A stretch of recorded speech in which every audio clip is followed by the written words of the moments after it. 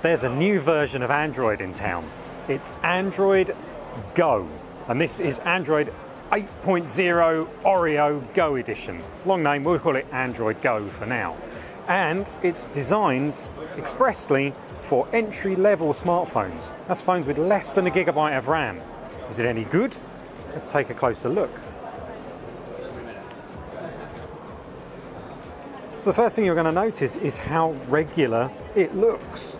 It looks just like Android that you'll use on your Pixel phone. It looks just like Android that you'll use on an Android One phone. The differences are all inside. Android Oreo Go edition is small.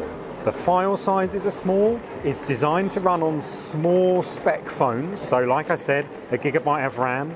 The storage specs are expected to be 8 gigabytes or less. So if we have a look in here under storage, there we go, this phone, this is the ZTE Tempo, and this has got 8 gigabytes of storage space and 3 has been used already.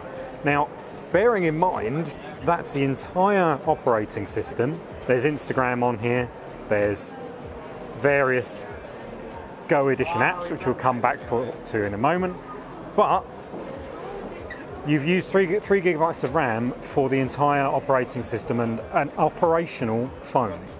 And that's not too bad. You've still got a little bit left for your usual apps and music and video.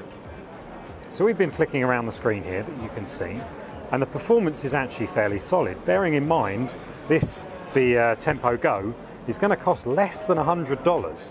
So for the performance that you do get, that's pretty good. So let's go into Assistant, which is a Go app adapted from a full-size Android app. So let's have a go.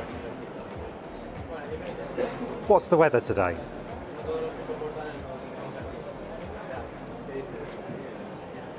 That's how fast it is for a regular Go app on a Go phone. So we think that's perfectly acceptable. There's no waiting involved. It doesn't feel like a slow, cheap phone.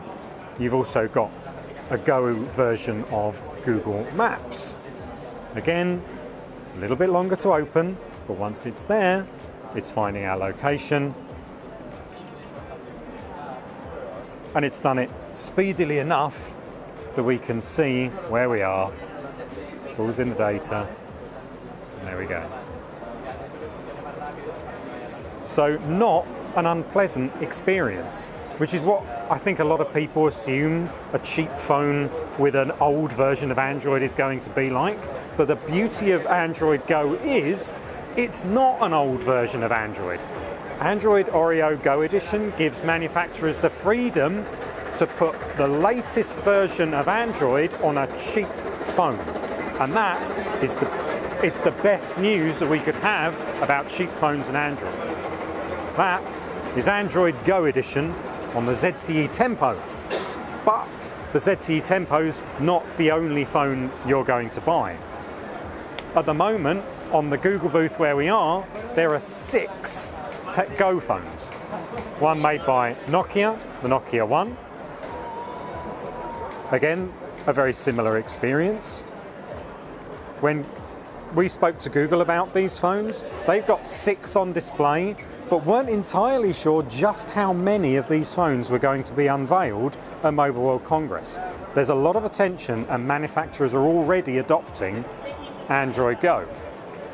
This is probably one of our favourite designs. This is by General Mobile, so it has a much more modern look. This is still a plastic body, but it gives a metal impression. And this is slightly speedier. There's definitely advantages of a slightly faster processor here.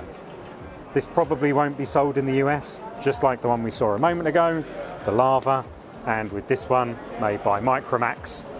Again, a very cheap phone, probably way less than $100, and the experience is slightly slower, but not by much.